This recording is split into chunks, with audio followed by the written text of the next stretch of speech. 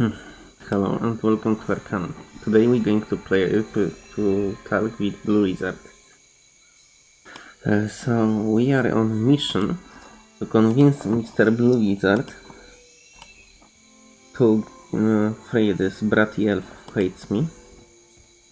In order to convince him, you need to have persuasion 12. Full trillion ranks. We of course don't have it because imagine investing points anywhere. So, we're going to pop drugs, because when you are on drugs, people listen to you more likely. What is it, warm blood? What do you want of me?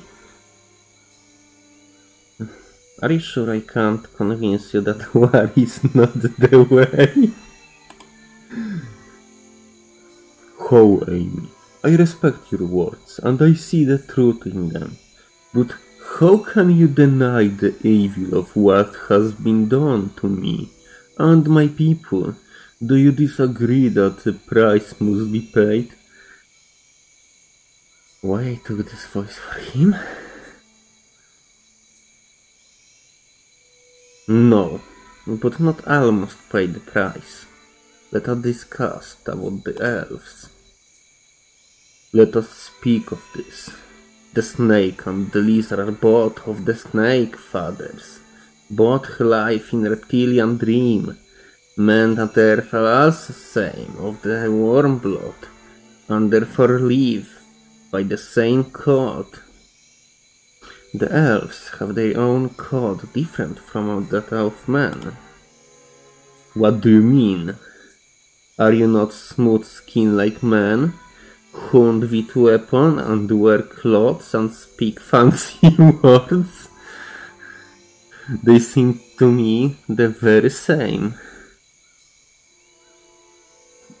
No, you said elves have words of power, most men do not. Yes, we also have these words, Amy. These powers are old powers, tied to the waters and the land. I see that the elves have these powers, and yet they are warm blood.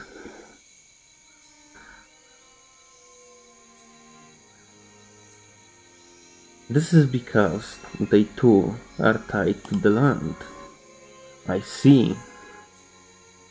There is power in your words as well, Amy. Perhaps you are correct about these elves. But what of men? Why should conquer a war against them? Should not, fuck.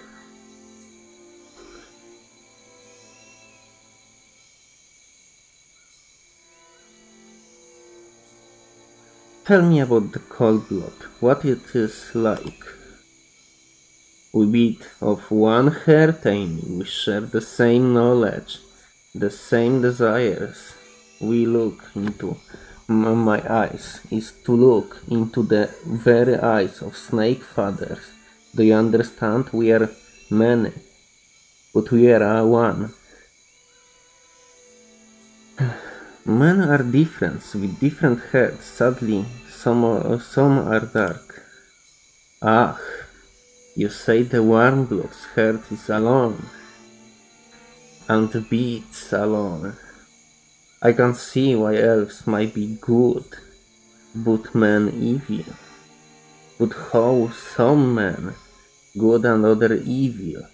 Is the blood that flows in your veins not the same blood? Do you not dream the same dream? That is important difference. Men heart make the dream. Interesting, Amy. So these poachers, as you call them, they dream an evil dream, and so they kill our people. But how I am to know that most men are not like them, that you are alone in your dream? If that were so, why would let one like me survive? No nature is hard teacher ever among the Bedokan.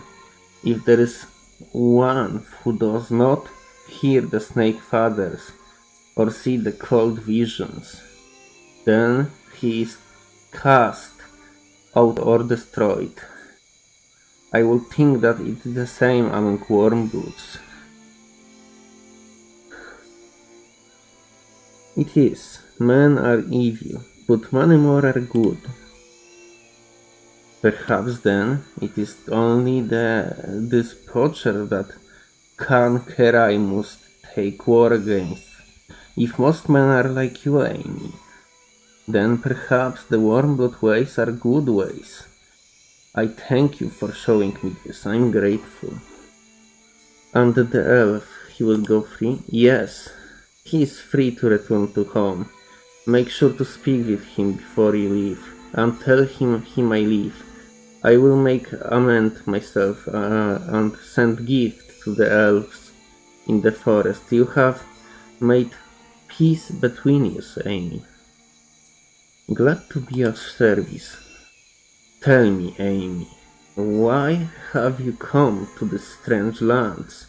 You are not of the forest elves, nor you are of the dark fens.